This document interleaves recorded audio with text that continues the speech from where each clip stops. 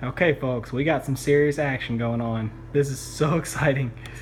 And I know for a lot of you, this is probably elementary because you've probably done it before. I mean, as kids, we did it in grade school. But notice the egg on the top left is moving, but also notice that on its left-hand side by the black lines, there's a crack, a very obvious crack. But you can see the whole egg wiggling and rolling. Also, the one on the right-hand side is wiggling around, and that's the one we noticed. So my wife and I were sitting here looking at it. I just kind of glanced in, not even thinking, and I saw the middle one wiggling like that, and I mean, we got them sitting on our kitchen counter, the dishwasher's running. I thought, oh, it must just be because the dishwasher's vibrating the counter. But I noticed that nothing else was moving. And so then I kind of stared a little bit longer. I thought, no, that egg is definitely moving.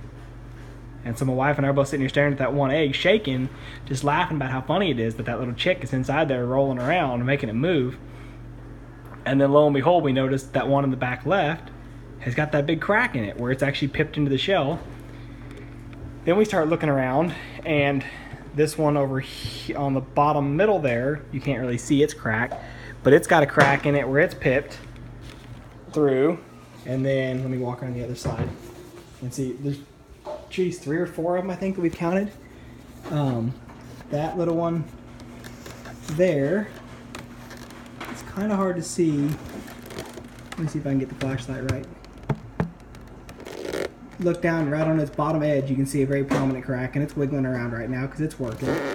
So we've definitely got at least 3 or 4 of them that are working on hatching right now, and we're so excited.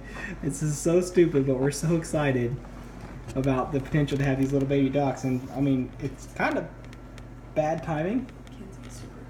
It's kind of bad timing because it's 8:30 at night, so we really want to stay up and watch them progress. And really, when they hatch, you need to get them out, as they're hatching. You really don't want to leave them in the incubator too long. So hopefully, as much as I want to get them out immediately, hopefully they take their time, and maybe in the morning they actually start fully hatching out, and until then they're okay. But anyway, the conditions are right, the temperature's right, the humidity's right, so we're just going to be here watching incubator TV, I guess, and watching these cracks progress. So just want to share that with you, just because we're so excited that in the next probably 24 hours we're going to have a whole bunch of little ducklings.